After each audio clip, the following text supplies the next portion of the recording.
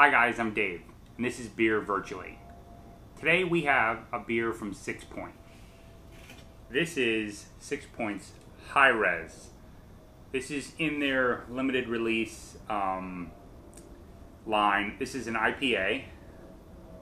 We're going to make this episode all about IPAs and IBUs.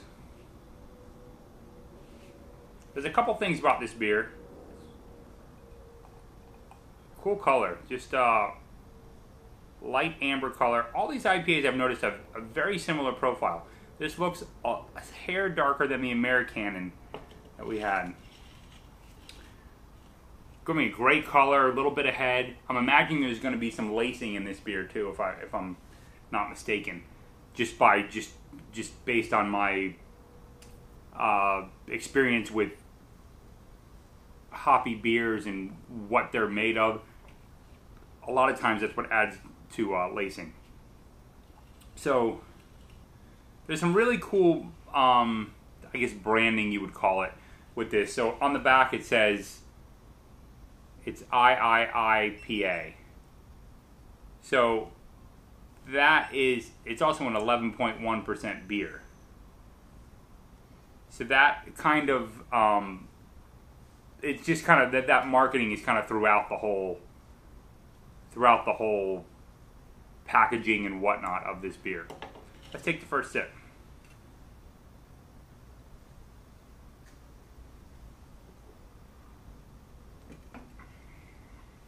That is good. Way more mellow than I expected.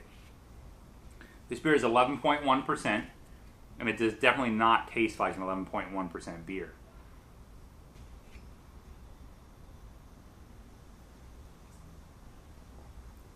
Something really noteworthy about this beer is it is 115 IBU. That is by far the highest beer we have reviewed here on the channel, and this may be the highest IBU beer I've ever tasted. And I expected a real kind of like Hopsecutioner, real hoppy, but it's actually way more mellow than I expected. Some of that may be due to the malty color. Sometimes the malt can really mellow out the hops. You can tell by like the great kind of amber caramely color that it does have a good malt content that would mellow that hops out. So here's some other things about it. $11.99 a 4-pack, not cheap, but not crazy. Traditionally, the IBU scale goes from 1 to 100. And then, of course, if somebody says this is the limit, people want to break that limit, right? Say the speed limit's 70, we want to go 75. Yeah, you know how that goes.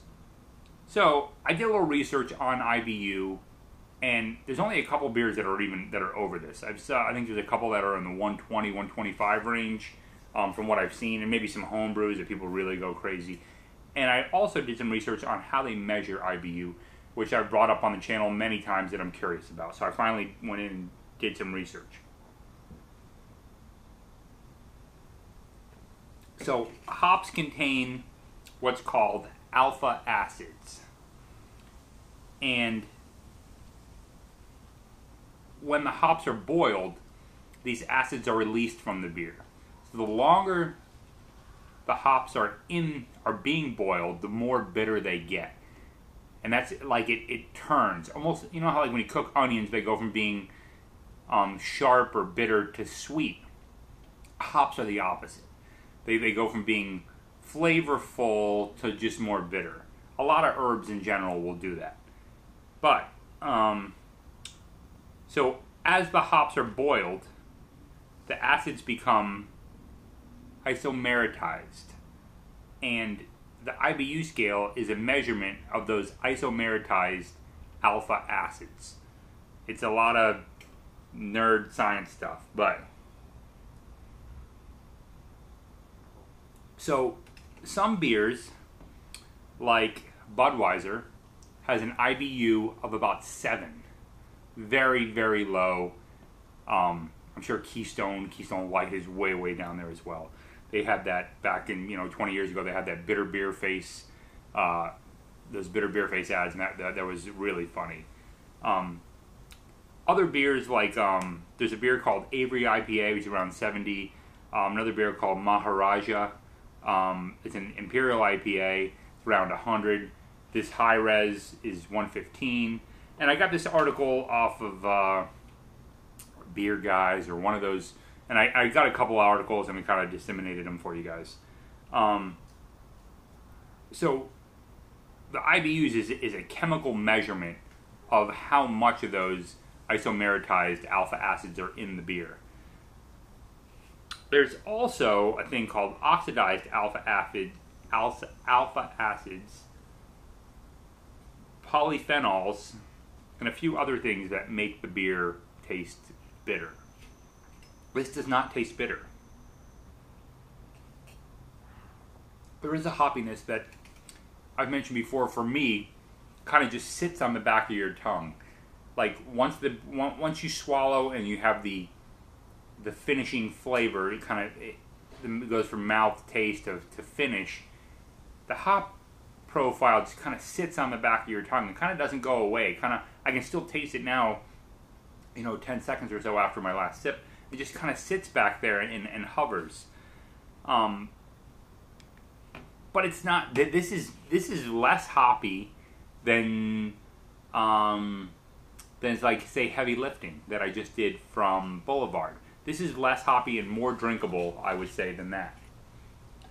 Next, either next up or very shortly, I'll be doing Resin, which is also an IPA from Sixpoint, and that is one of my favorite IPAs. Very cool can. This is Sixpoint has these tall, skinny cans, almost like Red Bull cans. Scott loves Red Bull. Shout out to you, Scott. I like companies that do their own thing as far as marketing, form factor, whatever it may be that sets them apart. And Sixpoint also has a great product. It's not just all marketing and flair. I mean, Sixpoint puts out some really good beers. I have definitely not experienced their whole line. I hope to definitely dig in some more.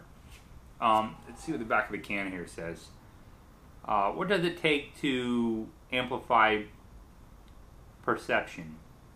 Man, this is hard to read, this metallic can. Start by going microscopic on the hop cone and magnifying the lupulin flavor. Increase the resolution. Now you can see the flavor details and the big picture. Billions of hop particles condensed into a can to produce a creamy, a massive beer that is high res. I like it. This actually says it's 111 IBU, so maybe that's where they get the IPA. It's also an Imperial IPA because it is over 8%.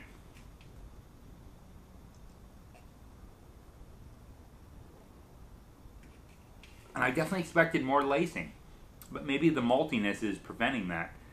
I had a Hop Slam earlier, and the lacing was crazy. I mean, the glass was just covered in lace. It was different than this. I think I enjoyed the Hop Slam a little bit more than this, but this is still very good.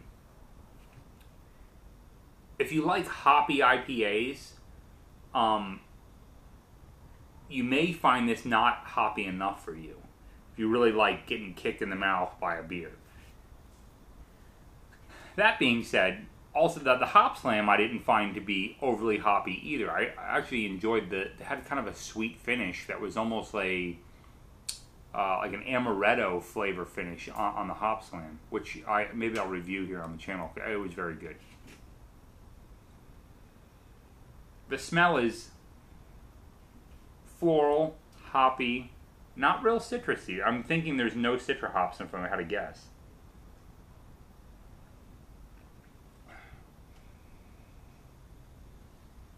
This also has a little bit of that anisette smell, but not the flavor. Almost a hint of cherry and vanilla.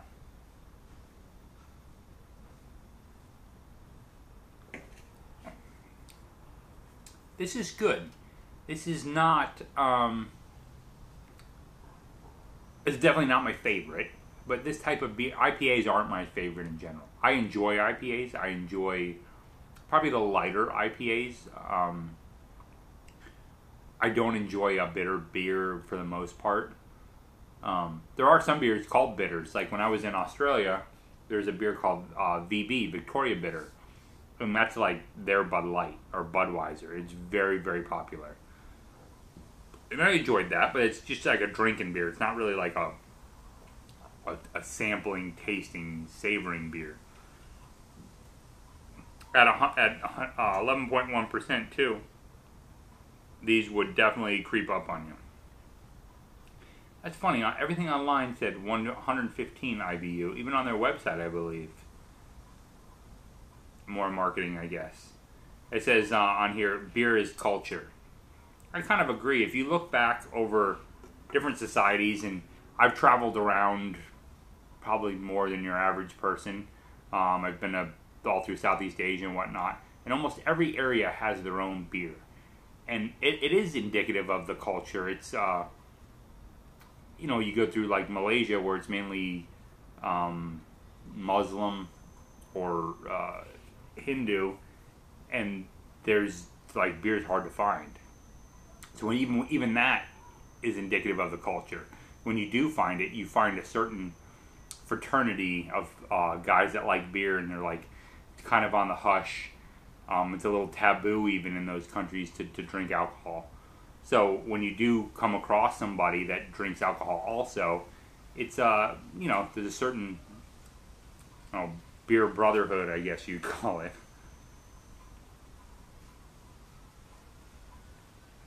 This has gone down fairly easy. I thought this would be a little, I thought this would go down a little bit harder, but this has gone down pretty easy.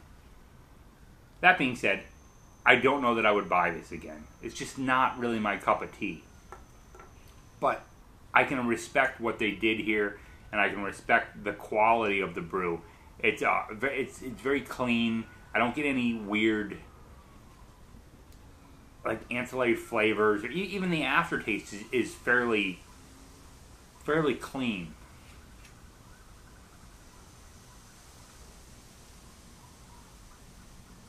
Well, I hope I was able to explain a little bit about IBU to you guys.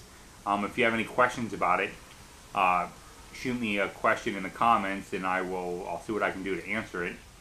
Definitely not an expert, but I play one on the internet. So until next time, cheers.